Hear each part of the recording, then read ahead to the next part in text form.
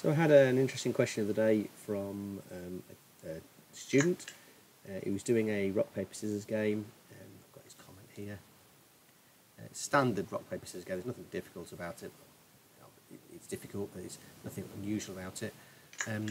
But this was the bit that I took notice of, that he was struggling with data conversions between integers and strings, because obviously the computer's doing it through a random number and he's entering as a keyboard. And I think he's got the wrong idea here. Really, he'd be better off using the number as an array, so everything's dealt with as a string. So I've mocked up a solution that he can use to give him an idea that shows that even though you're working with an integer, you don't need to cast it. You can just use that integer to pull something out of an array. So I've got my variables here, got an exit code for the loop, created an array, 3 items, rock, paper, scissors as strings, user turn, computer turn. Exit code is set as false, so it'll keep looping while exit code is false. And we only break out the exit code until we win.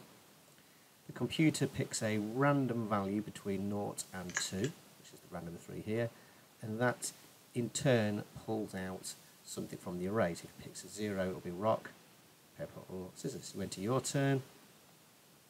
If they're both the same, it's got to be a draw, so nothing stops. If they're different, then we call the winner function. The winner function purely checks for user wins. So if the user doesn't win, we can assume the computer's won because it's not a draw.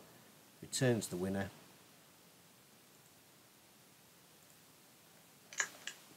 And then outputs what they were.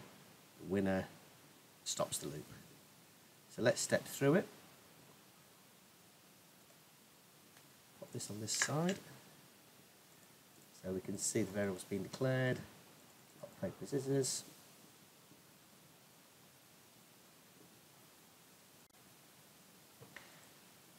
Go through.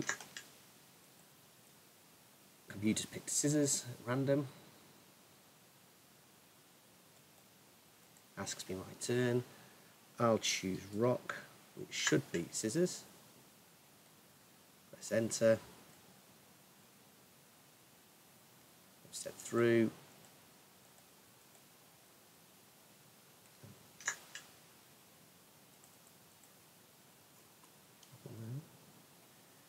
Computer's chosen scissors, so I'll choose.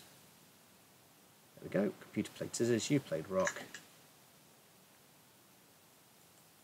Player wins. So let's run it through again. This time we'll do a draw. Computer played paper. I'll play paper. Both played paper. Didn't get that space in there. Draw. One more time, let's have a lose.